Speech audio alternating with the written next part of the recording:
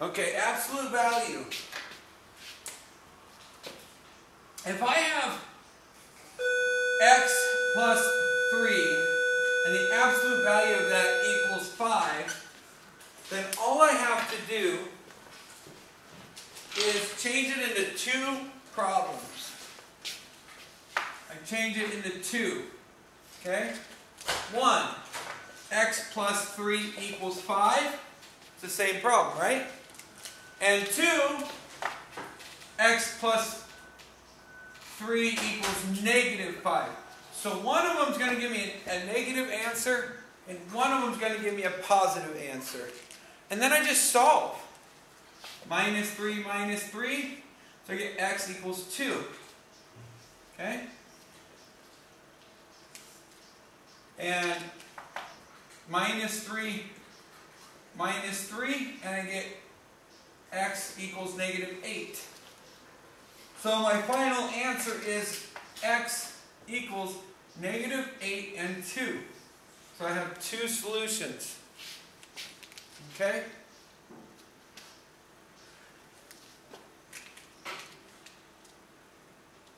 And that's basically it. The only other thing you've got with absolute value is if you have, say, 2 times the absolute value of x plus 4 minus 3 equals, I don't know, 5.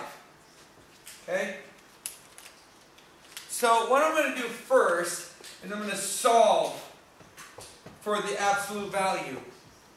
So I'm going to, again, SADMEP it to get absolute value by itself. So plus 3 plus 3. And I get 2 times the absolute value of x plus 4 equals 8. Okay? And then I've got to divide by 2. It's still SADMEP, DM, right? So I'm going to divide by 2 and divide by 2. And that cancels that out. So I get x plus 4 equals 4, right?